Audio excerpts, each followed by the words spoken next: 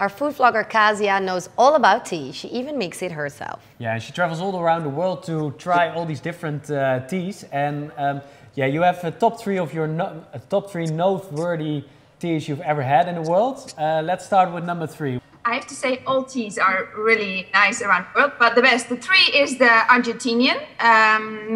Some people might know it. It's the yerba mate. I actually have it here. It's drunken in a calabash, and with a straw. Actually, there's a filter in it, and they put the tea in this calabash, and they steep it. It's actually from a herb. It's not a real tea, but a herb, and it's very strong in caffeine, very bitter, and it's for them. It's their coffee substitute. Okay, and what is number 2? Take it away.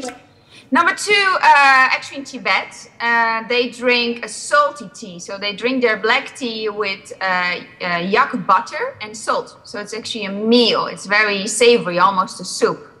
Okay. Okay, and let's go to number 1. What's the most special tea you've ever had?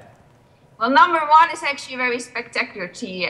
When you go to India, you see them all around the street corners, which are guys who are basically like dancers, and they're swirling around their tea, which is a chai tea, the black tea with spices, with condensed heat, warm milk.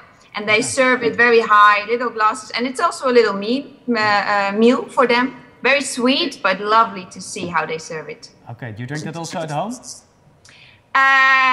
Without the dancing and without the very sweet milk, but I make my chai and I love it. Yeah. Oh, thanks so much, Kasia, for your top 3. That was great. We should try them all. Yeah. Okay, thanks so much and take care. Bye. Bye.